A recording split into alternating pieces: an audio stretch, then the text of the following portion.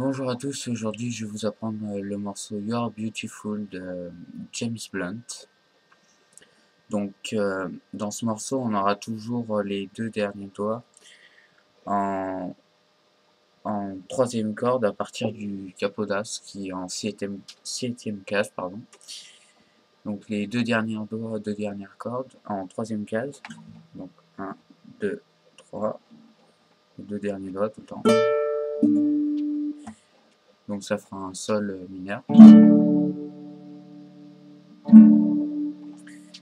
Ensuite on va prendre l'index et on va le mettre en deuxième case, première corde.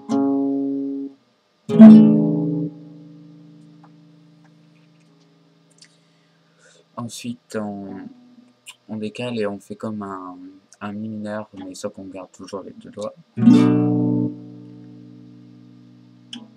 Ensuite on fait comme un sol mineur, sauf qu'on le décale d'un rang. Et on remonte en sol mineur. Voilà, des accords tout simples et faciles à jouer.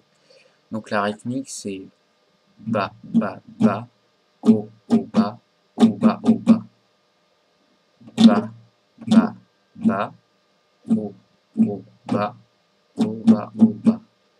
Donc ça fait bas, bas, haut, bas, haut, bas, haut, bas, bas, bas, bas, haut, bas, haut, bas, haut, bas, bas, bas, bas, haut, bas, haut, bas, haut, bas, bas, bas, bas, haut, bas, haut, bas, bas.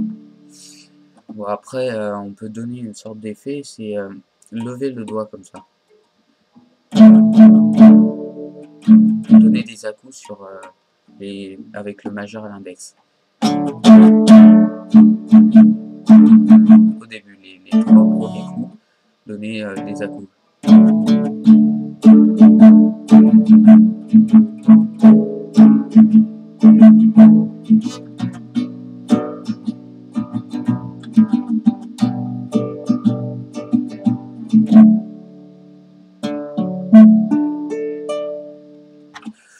Voilà, morceau tout simple, facile à jouer, qui plaît normalement.